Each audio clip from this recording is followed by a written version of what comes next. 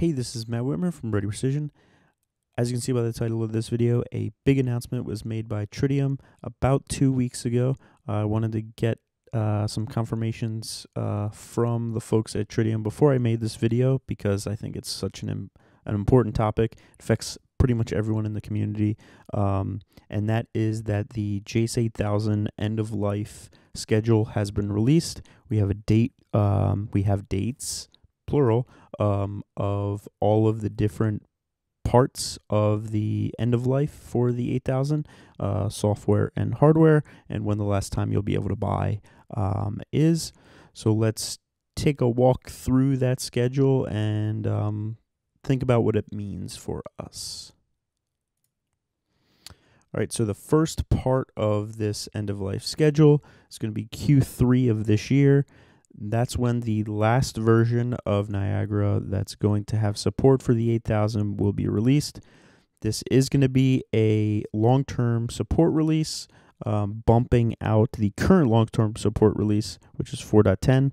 What that means is that because it's a long-term support or an LTS, it will get at least 2.5 years of support by Tridium. So that means bug fixes, patches, that kind of things for at least 2.5 years. And the current LTS 4.10 will have been supported for nearly 3 years by the time 4.15 comes out. So just something to keep in mind, and don't sweat. Tridium does support these LTS software products very well. So the next step in that schedule is going to be December of 2025. So nearly a year and a half later, and that's going to be our last chance to buy any 8000 hardware. That obviously is going to be subject to availability, that Tridium still has them in stock, and your distributor, Brody Precision, hopefully, has them in stock as well. But that will be your last chance to buy. And then the last part of the schedule is the complete end of support for the hardware will be in July 2028. So you have plenty of time to figure out what you want to do going forward. Obviously, your best bet, your direct replacement is going to be the 9000. You'll see a lot more content about the 9000 here in 2024 from us at Brody Precision. We really like the product, and we think that it's a very good product, or a good upgrade from the 8000. Very capable.